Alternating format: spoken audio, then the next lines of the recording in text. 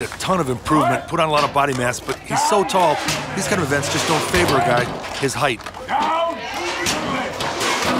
He's now moving on to 650 pounds. Successful there, Kaz. You're right, he is extremely tall, and look at the travel he has to do to get that weight up.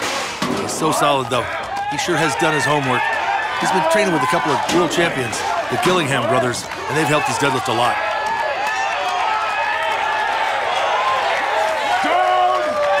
750 pounds. This is the last keg. This will put it at 800 pounds.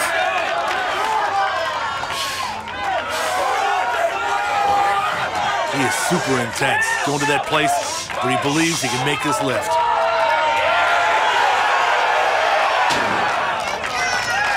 Well, belief would not get it done, but a very impressive performance by Dave Austin. 6 reps, 27.55 seconds. That becomes the mark to beat.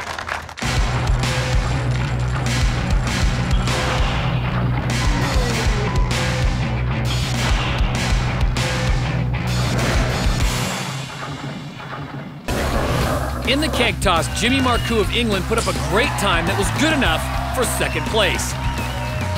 But in a performance that my partner Bill Kazmaier says may have been the greatest feat of strength yet, Travis Ortmeyer, the other American in the group, whose kegs may still be in orbit, claimed the victory in the 6 points that go with the win. In the truck poll, it once again was Travis Ortmeyer stealing the show. The big Texan propelled the 50,000-pound coal truck over the line and got another victory. At the halfway point, it's Travis Ortmeyer in the lead with 16 points. Dave Austin is in second with 14. The 1998 champion Magnus Samuelsson is third. Then it's Marcoux, Vidzis, and Trimple.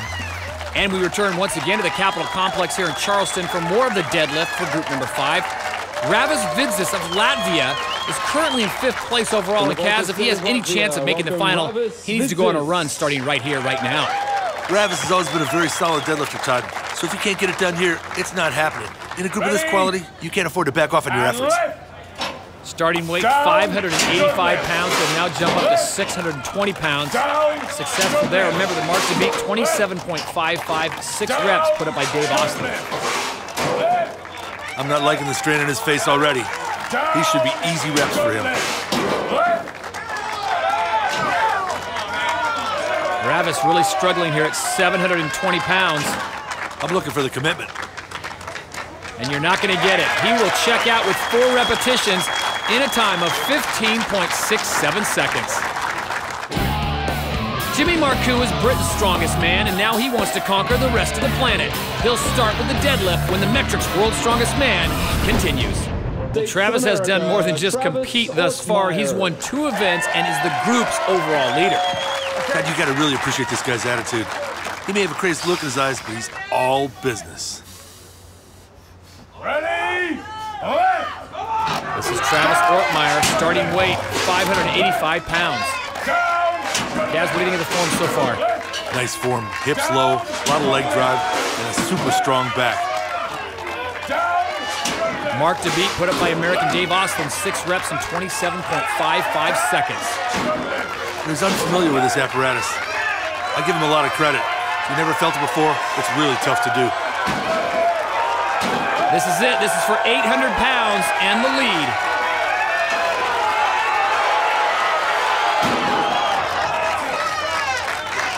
Unable to get the 800 pounds up, but a strong performance by Travis Ortmeyer. He is the current leader, 6 reps, 26.20 seconds. Travis looked pretty comfortable all the way through the 6th rep, but on the final lift, if he just would have got it above his knees, I think he would have got it all the way to lockout. 800 pounds proved to be just too much. From England, welcome Jimmy So our Marcoux. final competitor in the deadlift will be Jimmy Marcoux of England. Now, Group 5, he is in 4th place in the overall standings, but can make up quite a bit of ground on the guys in front of him with the win here. 6 points, remember, goes to the winner. Down. This is a classic powerlifter's body you're looking at. He's got huge legs, tremendous hip power, and a really solid low and upper back. Successful at 685. Remember, he is Britain's reigning strongest man.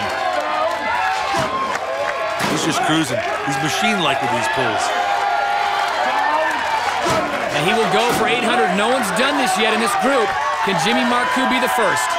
No cheat, just nice powerlifting form. That's a surprise. His 6th rep was really strong. I thought he'd make this one. 40 seconds to go. 40 seconds to go.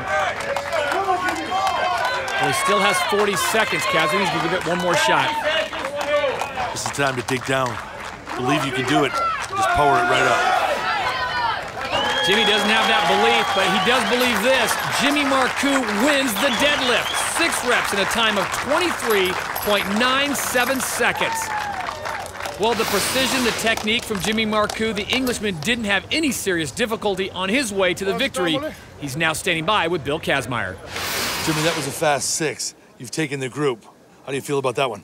Oh, I feel great. I knew I was going to do it fast.